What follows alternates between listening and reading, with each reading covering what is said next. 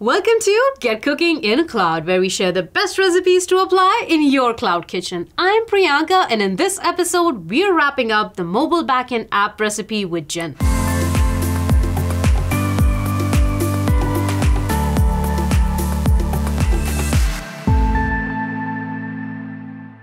It's bittersweet that this is our last mobile app backend recipe. I've had so much fun cooking with you. Aw, well, it's been great having you visit my kitchen. So tell me about this last recipe. What are we cooking up today? Today's solution combines REST or gRPC with Compute Engine. So the ingredients then are some sort of API with REST or gRPC and Compute Engine? Exactly. So I talked about Compute Engine in the first season. I'll link the video below for any of our viewers who didn't catch it. Well, Compute Engine lets you create and run virtual machines on Google infrastructure. You have admin rights to the server and full control over its configuration. But this also means that you are responsible for updates and maintenance. Exactly, Priyanka. Compute Engine gives you more configuration control than my previous recipes, but that puts the onus on the developer to monitor and maintain it.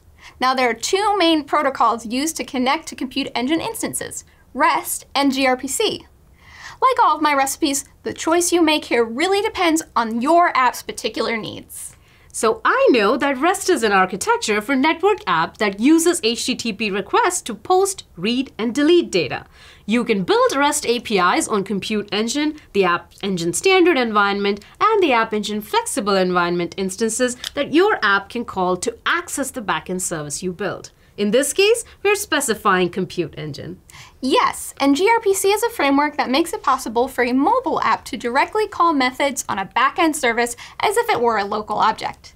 gRPC uses the HTTP2 standard, which introduces bidirectional streaming, flow control, header compression, and the ability to multiplex requests over a single TCP connection.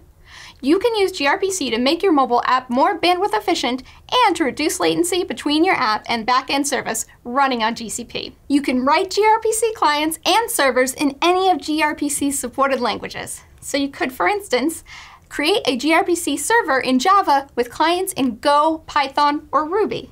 That is a great overview of gRPC. We also talked about REST and Compute Engine so far. In which scenario would you recommend this recipe?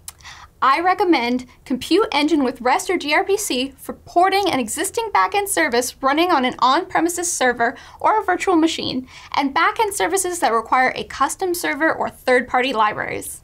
So this could be a good solution for handling my legacy on-prem code for Priyanka's kitchen. Exactly. But if your app requires automatic real-time data synchronization across devices, I recommend using one of our Fire-based solutions instead.